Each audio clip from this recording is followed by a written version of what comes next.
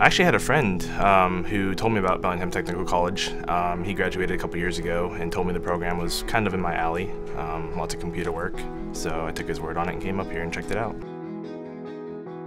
I chose a technical college because I wanted to actually work on the skills that I'd be using in the workforce. I didn't want to go to a community college and take a lot of English and math. There's a variety of students who are new students just fresh out of high school, as well as mature students looking for a shift in career or focus on what's emerging in the workplace.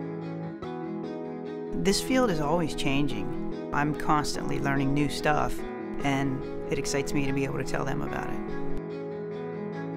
Healthcare has been traditionally kind of behind the curve in adopting health information technology, so there's tremendous opportunity for students and a tremendous need in the industry for people with the skills and the understanding of the environment as well as what's needed to support it. I'd say Bellingham Technical College gives its students knowledge, but also the help it needs.